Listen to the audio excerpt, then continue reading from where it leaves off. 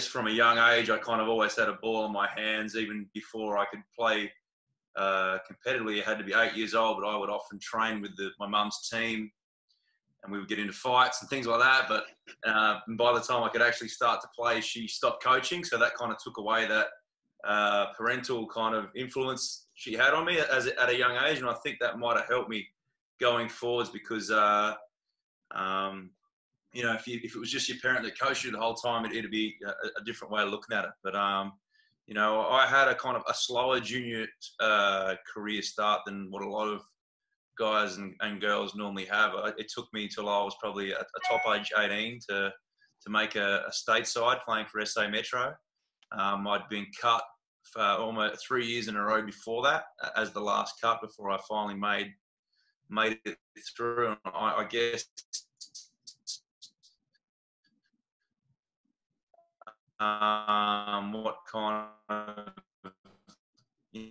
my motivation was always to get better, to make the team the next year. And Cart didn't make it, and he would just kind of say to me, well, make sure you keep on training. Girls too. Once they get cut from sides, they kind of, they throw in the towel and say, I'll see you next year. Whereas I kind of used it as an opportunity, because the coach said keep on coming and training. You never know, and we'll put you in.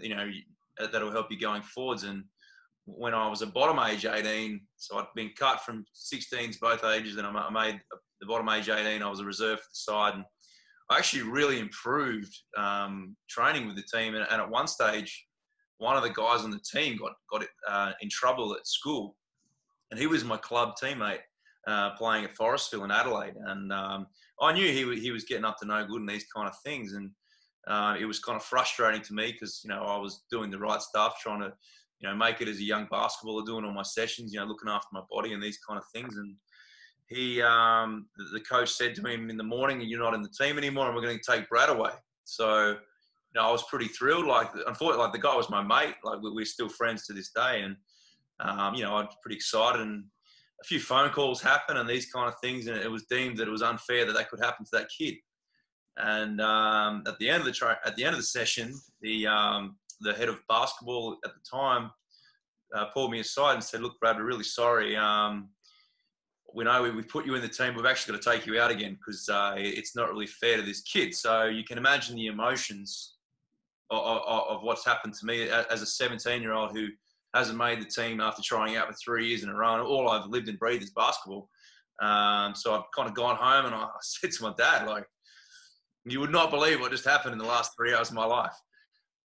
I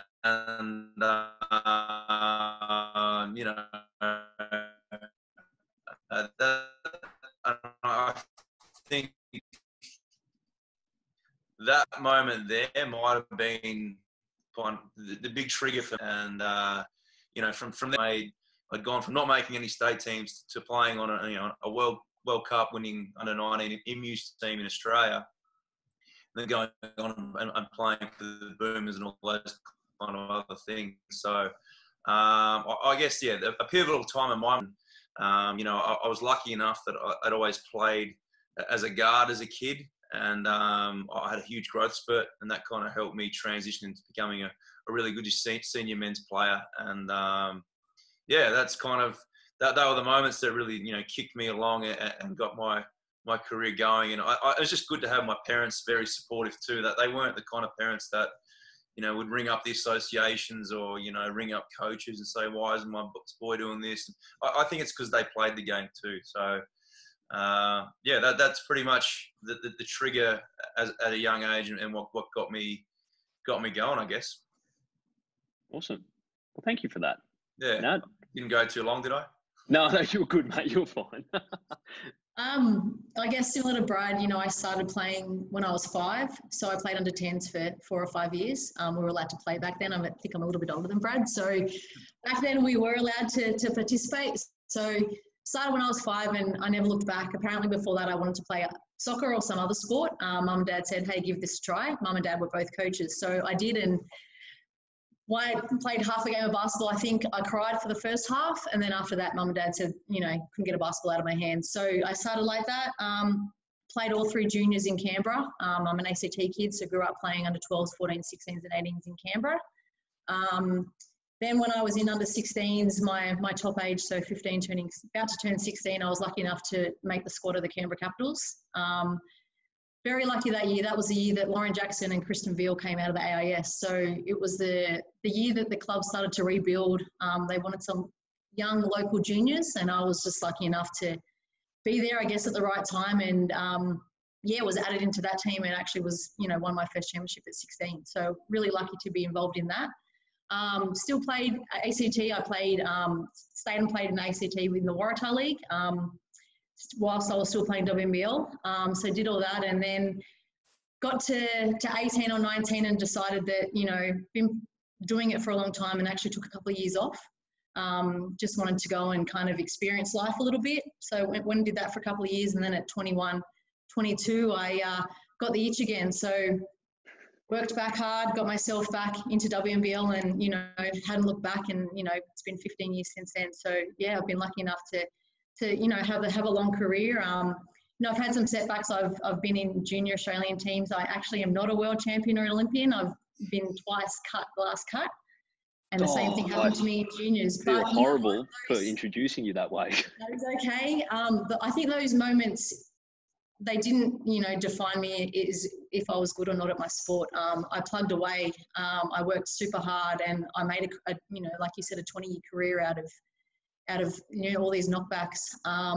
And I didn't let it stop me. When it first happened to me, I said okay, and I went and tried my foot in Europe, and was lucky enough to play over there for 6 or 7 years. So I have, there's been some pivotal moments where I could have gone, oh, this is just too hard. I don't want to do this anymore. But I think those setbacks pushed me along to go, I am going to make this, and I am going to make it my my full-time job in my career. And as a female athlete, we've been lucky enough that in the last 10 or so years that we've been able to do that. So yeah, in a nutshell, that's basically my career.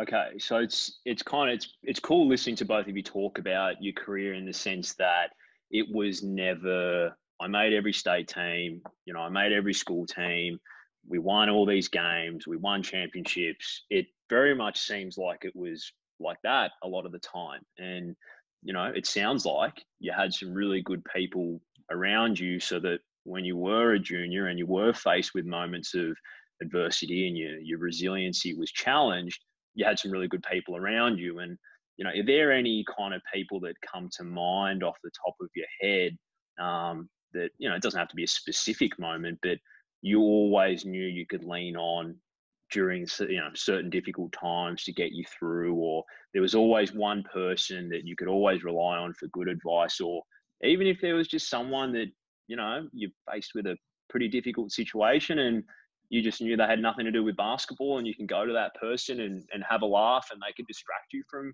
these kind of tough moments? Yeah, I mean, like the pretty obvious one in my life is my dad. And even still to this day, as a 35-year-old, I'll ring him, every second day and get advice on from gardening to basketball, anything like that. And, I think that's a pretty typical kind of role model. And, probably my mum too, because she was actually a coach as well.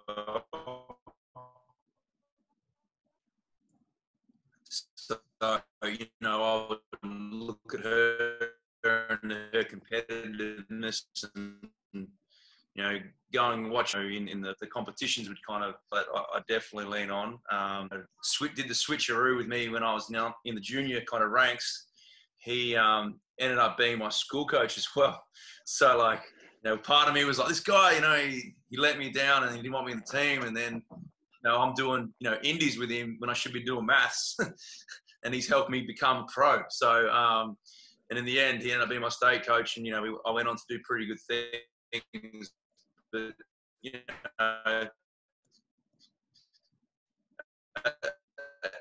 and another guy probably was Marty Clark when I finally, got to the AIS. He's a guy that was tough on me, but, he said to me that the day I was trying to make the Beijing team, and that happened. So, busting my ass with him, doing all the extra work. My second year there, I chose not to work. And he said, well, if you're not going to work, you're going to go and, because you have a choice to go and get a job or study. And I was like, well, I want to be a professional basketball player. So, well, you're going to do the work that's needed to be one. So I would do extra individuals and all these kind of things. And, it paid off. And, so they're probably, Marty Clark and my parents are probably the main ones at a younger age. And when I got into the pros, Ian Stacker, he was my first coach there as well. So yeah. Those four are pretty influential people. Mum and dad, obviously, it's an obvious answer, but I was really lucky, whereas they were always supportive of whatever decision I made. So when I wanted to join a WNBL squad so young, they were supportive. When I wanted to stop and take, step away, they were supportive. When I wanted to come back, they were supportive. So even though they grew up, with basketball, they were coaches. There was never any pressure on me, to take that road, and they always just supported what I wanted. So I've got them. Kelly Abrams, when I was 13 years, I know most people, probably forget that name, but, she was a great player, the WNBL. She actually captained Canberra for 6 or 7 seasons. When I was 13 years old, they had a program in Canberra, big sister, little sister. I was lucky enough that it was her first year out of the AIS and they assigned her as my big sister. So, you know, I got to kind of watch her from a young age and just watch how she did things. And when I started to make my way up and made the squad where, you know, she was the captain, she kind of took me under her wing a little bit and just kind of showed me the way, you know, as such a young athlete and what I needed to do. And after I'd stepped away from basketball and I came back, Jess Bibby had joined Canberra. And I just looked at her and I was like, she's an athlete. She can shoot the ball like no one else I've ever seen and just really driven. And I said, you know, I need to partner up with someone like that and I need to learn really how to train and what I need to eat and what exactly I should be doing to make this, you know, a professional job. So I followed her around for 5 years and I literally did. When she went to the gym and she lifted, I did the same. I shot the same, you know, I ate the same and I just copied what she did because she had such a successful career and she'd come back from a back injury where she'd been out for 2 or 3 years, told that she might not walk and came back and played. And I said, this is just someone that I need to kind of follow around and do what they did. And it's not reinventing the wheel. It was just, you know, copying what works. And, you know, so she played a massive part in you know, my career. So then I guess this is where it starts getting interesting. So in hindsight and we'll talk about junior basketball specifically. So, you know, rep basketball, up to the age of 18, essentially. Mm-hmm. Would you do anything different? So like you've kind of outlined some of the things that have stood out for you, you know, upon reflection that were important moments in your junior basketball career. There were important people. Is there anything that you do different? You know, would you change something slightly or is there nothing and you're pretty content with the way you went about things as a junior, if you could have your time again? Yeah, I mean, you know, like I spoke kind of my journey at a younger age and perhaps if I had been just fed everything, you know, with this like easy, it may not have come off as well as it has. Yeah, there might be certain things like I was branded as like I was kind of small, I guess, and like you know, I was skinny. Maybe I could have done a little bit of extra work in the gym. I guess, you know, if you're 15 or 16.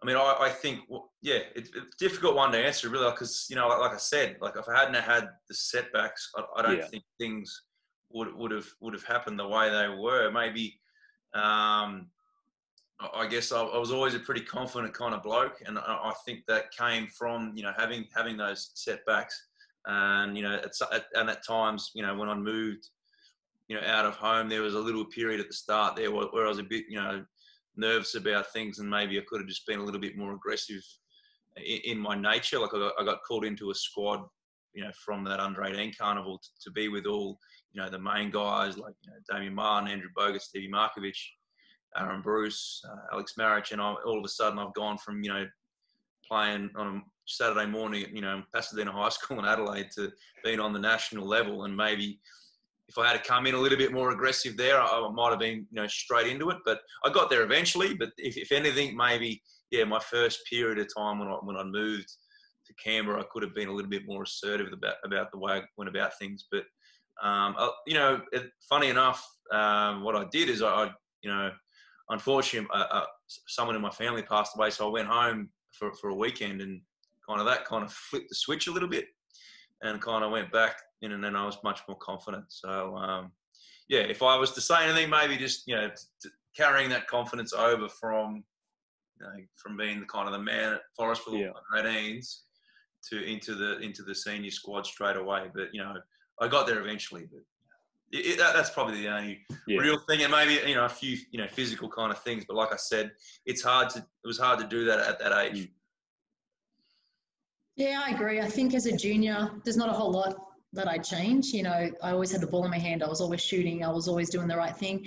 You know, I think kids have a lot more access to training programs, to nutrition, to all that nowadays than what I probably had back then. So I would probably pay a little bit more. If I had that, I probably would have been able to use that, you know, a little bit more to my advantage. But as a junior, I think I did what I could. You know, I'm kind of with Brad as the confidence thing for me, probably I wish I had have taken that from my juniors and carried that into my senior career. I think that things may have gone a little bit differently for myself if I could have felt how I felt when I was a kid, when I was a little bit older. So, but as a junior, I think that just, you know, if people are offering things, if you can do extra training with a coach, if they are offering you nutrition, if they are offering you a way to show you how to get your body in shape and ready for senior programs, then, you know, I'd grab that. But, you know, back when I was a junior, there wasn't a whole lot of that. So I just think, you know, working hard and just like loving what you're doing and loving the game and just loving hooping. That was me when I was a junior. So I am not a professional athlete, nor have I ever been. So I've only read about professional sportsmen and sportswomen.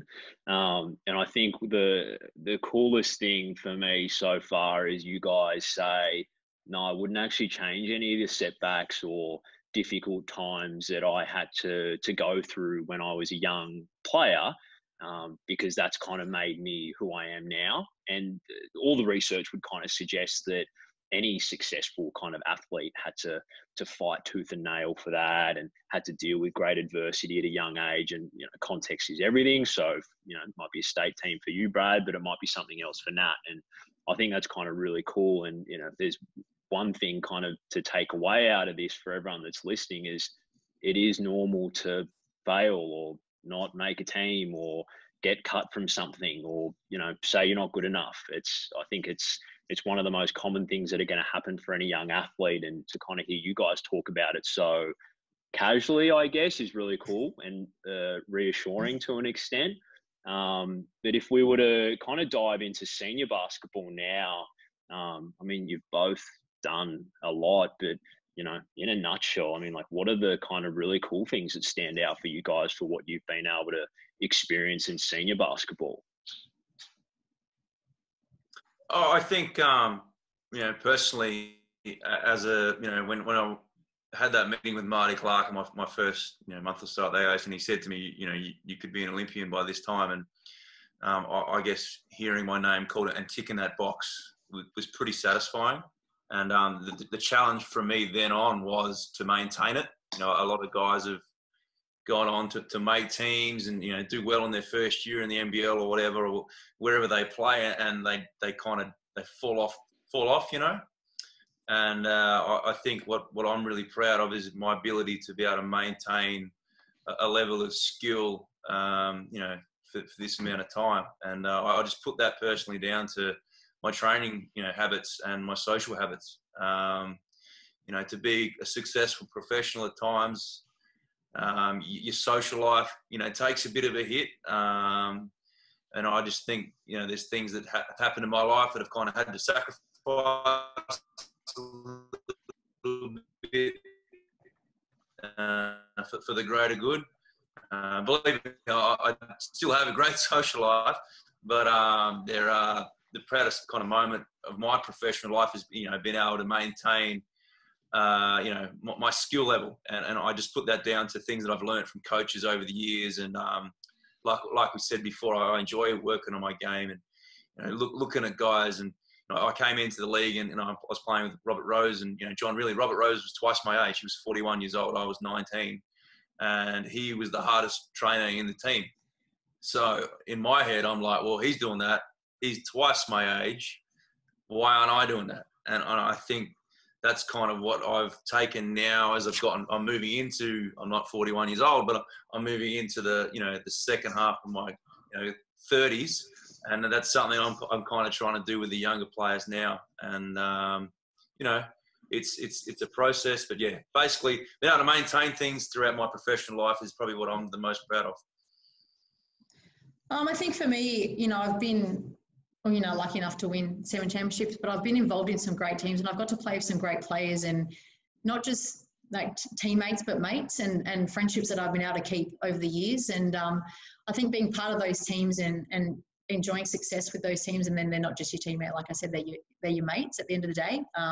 That's something that, you know, I've got memories with almost every single player that I played with, and, you know, great memories and things that I'll never forget. So I've been really lucky in that respect. And I think just having this as a job and it taking me all over the world and getting to experience other cultures and see places and, you know, eat different foods, but then also do what I love and play basketball. I think I've been really lucky to to be able to do that and to make it a full-time job, and to, you know, I'm traveling in these countries and, you know, getting paid for it and enjoying myself. And, you know, I just sit back at the end of the day and go, wow, this is, you know, this is a really great job, and I wouldn't, you know, change anything to, you know, I don't want to sit behind a desk from 9 to 5. Like I love that I can bounce a basketball and get paid for it and get to, you know, experience all these wonderful things. So I think the people that I've met and that I've played with are, you know, a big thing that I will, you know, that's probably the biggest thing that will, you know, hold closest to my heart at the end of the day is, you know, when I retired, you know, a few months ago, that was the one thing that I sat back and reflected on. And I feel like I've been really lucky to, you know, like I said, be around those people.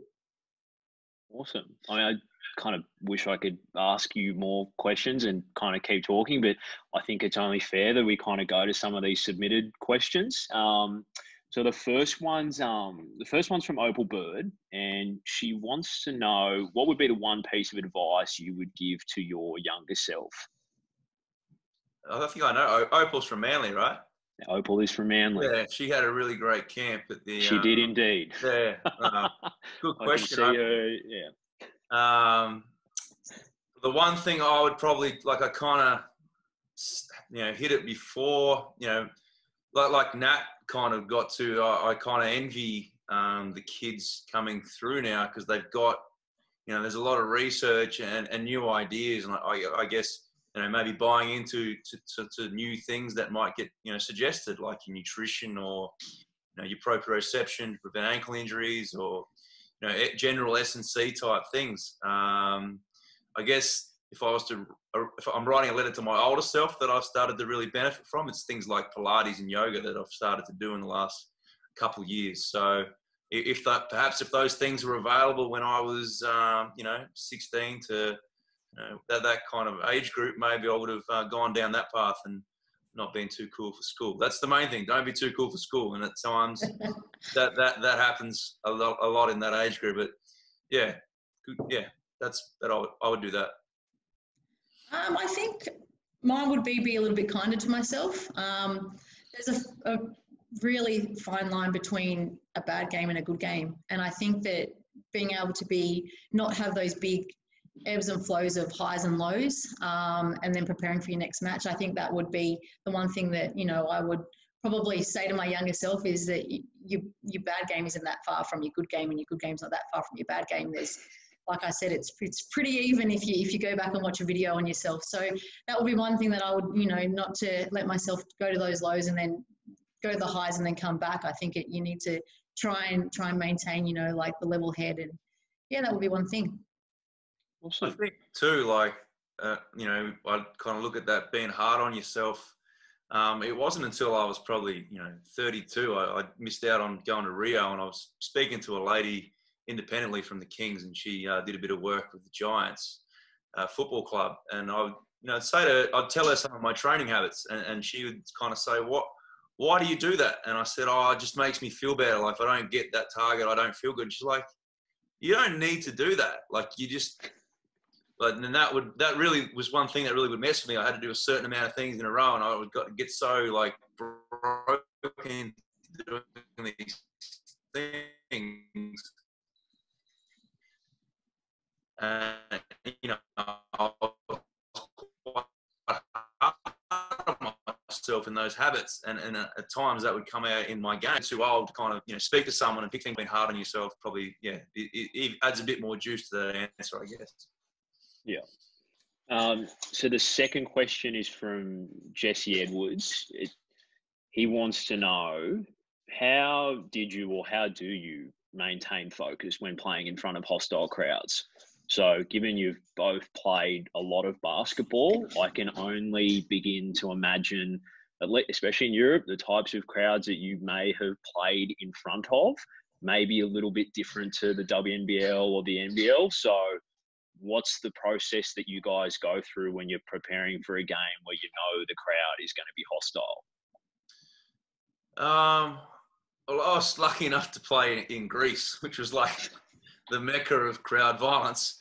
I guess the one thing I would kind of say, like, when I was overseas, I was like, I don't know what they're saying about us. I don't really care. Like, it doesn't affect me. So I would just kind of play through. I knew some things, but I guess the focus, it's probably one of the things I've done quite well. I've never really got annoyed at fans or bought into that kind of crap.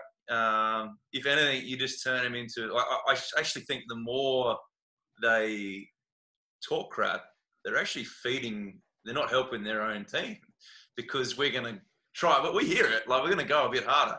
So, yeah. So,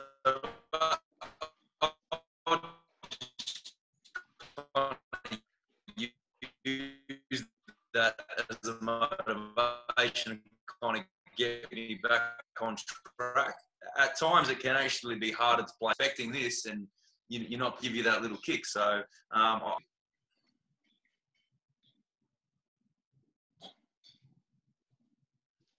all done?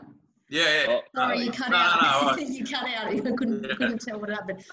You know, I think similar to Brad, you know, overseas, you can't understand what people are saying. But I feel like if someone's, you know, wasting their time trying to get you off the game, it's because you're doing something good. I feel like it's the same if you're being booed. It's because you're doing something good. So I used to love it. You know, go ahead and waste your energy on me, and it would rev me up. You know, so those kind of things, if you can flip it and use it as a positive, and if you can use it to motivate you and watch your team get on top, and you look over and you give a little wink and you know you've won. Like, you haven't just won the team battles, you've won that little battle too. But like I said, I feel like if someone's wasting their time trying to heckle or you're being booed, it's because you're doing something good. Exactly. Okay, so you use it as ammunition. Awesome. So this next one's from Lachlan Clegg. And he wants to know, from 13 years old and onwards, what type of time did you each personally invest into your basketball training? And in hindsight, do you wish you had done more or less, or would you change anything? Do you want to go first, Nat? Because I'm kind of hogging the strike every time I go first. It's okay. Go for it.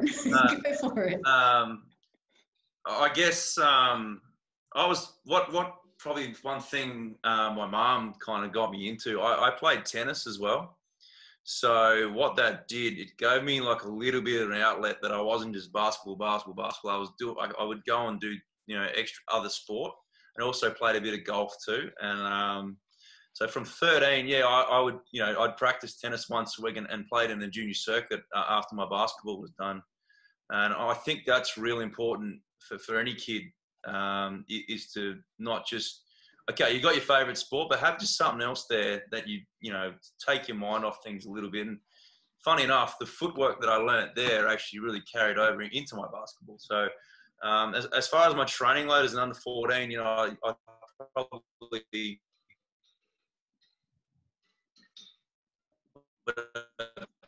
two club practices and a little bit of school stuff.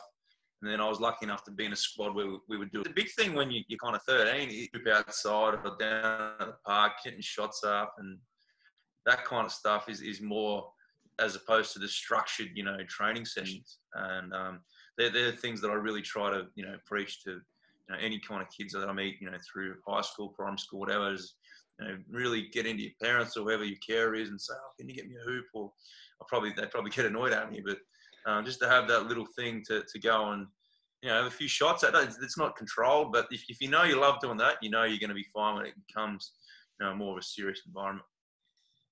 Yeah, you know, I think, you know, 13 is a pretty young age, and trying to think about 13 is over 20 years ago for me. So I can't exactly remember what I used to do back then, but I assume it would just be club training, a club game, a rep training, and then maybe one other session with a coach, like an individual type session where you can, you know, one coach can be super specific with things that you need to improve on. Like Brad, I played tennis as well when I was younger, and Dad was a footwork coach. So I would, you know, go out and do a lot of the footwork and the finishes around the basket and all that kind of stuff. Like, I wasn't too interested in shooting a 3-pointer and trying to put the ball between my legs and behind my back and make an all-world play back then. It was all about the simple things for me. And I think, like Brad said, if you can just get some extra shots up during the week, work on your technique, you know, and have fun with it, then it doesn't need to be so structured. I think we're putting too much pressure on kids at such a young age now that we forget that basketball is bloody fun, and we need to, you know, make sure that we're enjoying it,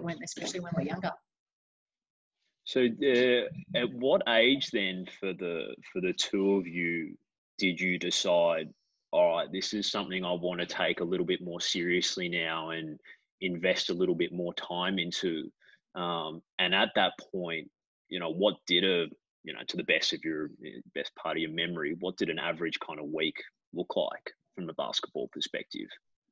I reckon I was probably halfway through a year 11, and my schoolwork wasn't going great, and it was only because I was putting in so much time, and I was lucky enough that my mum and dad, they were kind of like, well, he's kind of backing himself a little bit, so we're not going to be on his ass too much, which probably all the parents on here will be like, quick, hang up, like he's saying the wrong thing. But I guess, my timeline kind of would look like you'd be in you'd be in your rep team. I don't know, in SA, there was only rep, there was no kind of club ball. So you would train twice a week, on your, Wednesday night and Sunday, you do, your rep training. You play your rep game Friday night. I was in a special kind of squad on a Thursday. Then I do kind of a few individual sessions with my rep coach, either 1 or 2 a week. Even, I'd do training Sunday morning, then go back on the Arvo and do a shooting session with him. And he really helped me out quite a bit. And also, my school coach, I was lucky enough, he was the state coach as well. So we would get, instead of me going to maths or English, we'd go and, get 200 threes or something like that. And at the end of the day, it paid off for me, but not all kids it would. But, I was pretty much doing something every day.